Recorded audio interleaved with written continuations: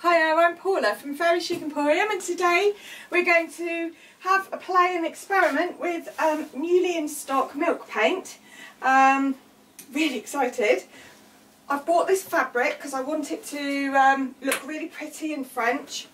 So that's going to go on the stall eventually, but that was the starting point for choosing a colour scheme. So I've measured out this tub of sea salt, which is a nice blue, and I'm going to pour that into my mixing tub. I'm then going to measure, this actually isn't a bottle of wine, it's nice warm water. I'm going to measure exactly the same amount of warm water and pour it into my tub as well, like so. And I'll give it a bit of a stir. This, by the way, is Chalky, who's absolutely going potty in the shop today. He knows when the camera's out. Right, so I'm mixing it up, and what I'm going to add to the mix is this stuff called bonding agent. And bonding agent is used for surfaces that are non-porous to help it stick to.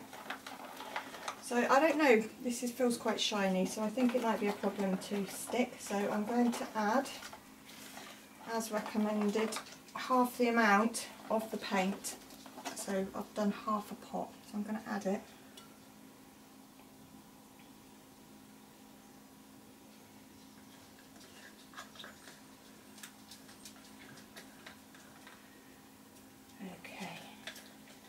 So now all I'm going to do is give it a really good stir for several minutes to make sure it's properly mixed up, and then I'll come back and I'll show you what it looks like when it's all mixed.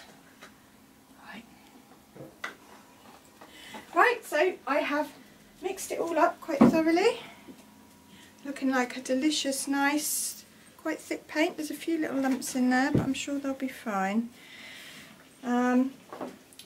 We've obviously taken the glass off, taken the mirror off, we've decamped the drawers, we've taken the fixings handles off and given it a thoroughly good clean, but that's all I've done. So I want to see how this milk paint works. So I wanted to create a layered chippy paint effect. I don't know if that's going to work, but we'll give it a go. So this blue is going on underneath, and then the white's going to go on the top. So as you can see, I might not paint the whole thing in blue, but just sort of significant areas where I'm expecting it to be distressed back and show. But we'll see how far the blue that I've mixed goes. And if I've got enough, I'll carry on. So I think looking at it as it goes on, it's going to need a second coat, because it's a gorgeous colour, isn't it? You've got to admit. Right, so once we've got the blue everywhere and a second coat on, we'll show you what we can do next. Alright. Right, as you can see, we've had a little bit of a disaster, frankly. So I painted 2 layers on where you can see that it's now white, and as it was drying we noticed huge bits of it was peeling off, particularly on the top. Not so much on the drawers. The drawers are quite good, and more what I was expecting in terms of a chippy look. So, don't know if there was, we did clean the top of this in exactly the same way as we cleaned the rest, so I don't really know what's caused it, but the surface was quite shiny in itself. So what we've done is gone over with the sandpaper, sort of got rid of all the obvious loose bits and tried to give it a gentle sand everywhere, and we're going to now go over it with some white, which is what I'd intended to do anyway, and see if that holds, see if the key helps. So we'll come back to you when we've got to that stage, and hopefully no more disasters. Alright. New day.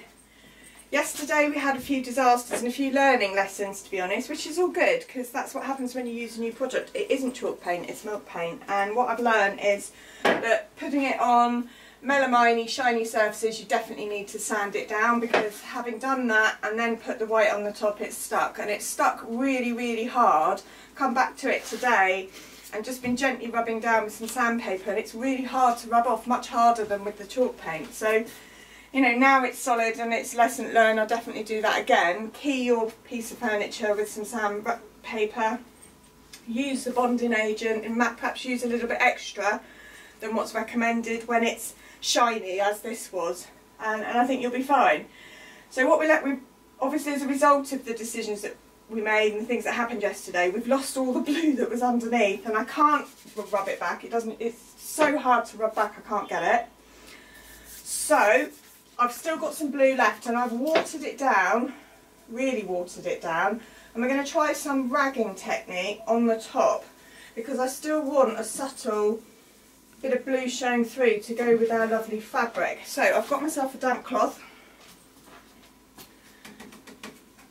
and I've got a very watery brush, so I'm going to, as you can see, it's very watery, just do a little area.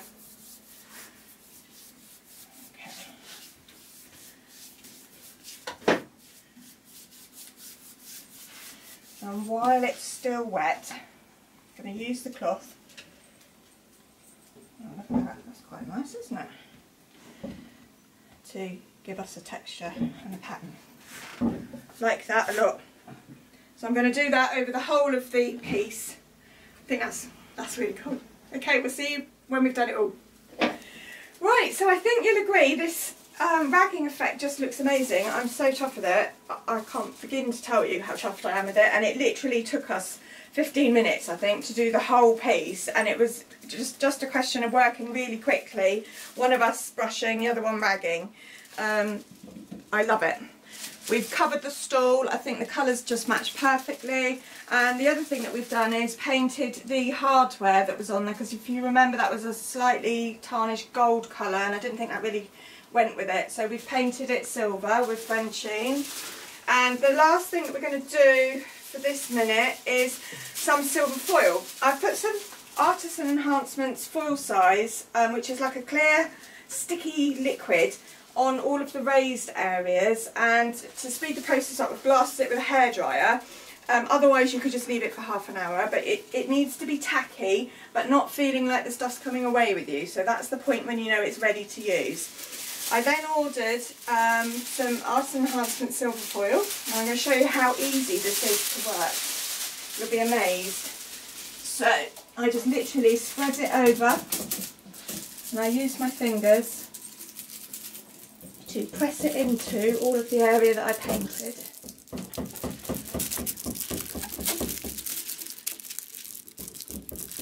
Okay, and then I'll just peel it back.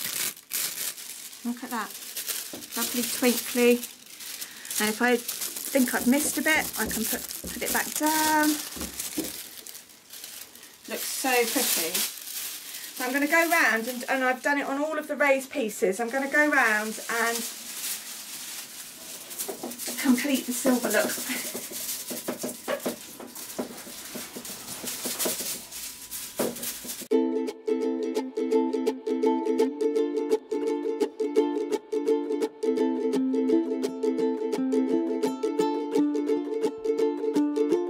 Angels watching over me with smiles upon their face, 'cause I have made.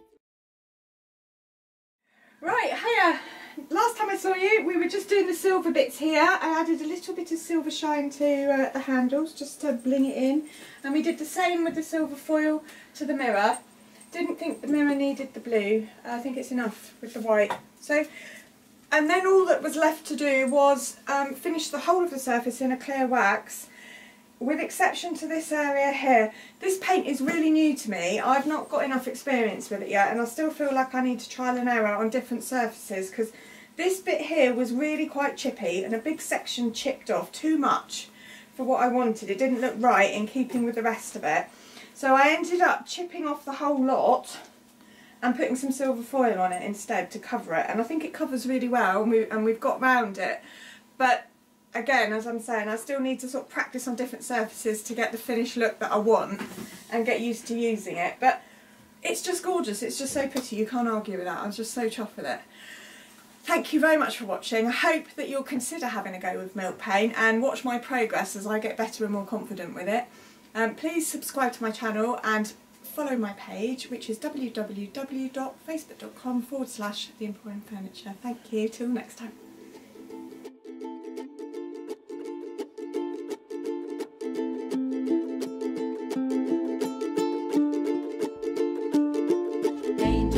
watching over me with smiles upon their